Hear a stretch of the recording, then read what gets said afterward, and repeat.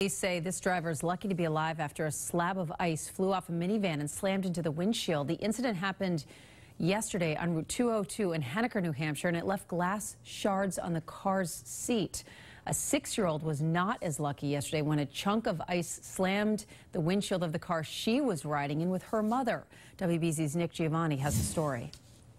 The 6-year-old's face was cut up inches away from her right eye. But when you look at the damage done to the car windshield and the glass left behind in the passenger seat all the way to the back seat, it's pretty clear her injuries could have been much worse. It could have killed her, could have killed me, could have killed anybody.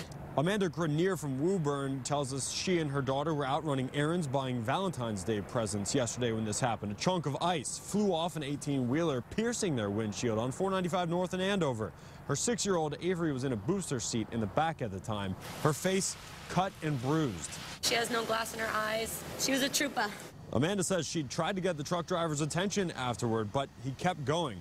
Unfortunately, after being treated at the hospital, both mom and daughter walked away with minor injuries. Clean off your snow. If cars have to do it, 18-wheelers have to do it. We're told a witness did get the plate numbers for that semi and turned it over to police. They tell us they're still investigating what happened.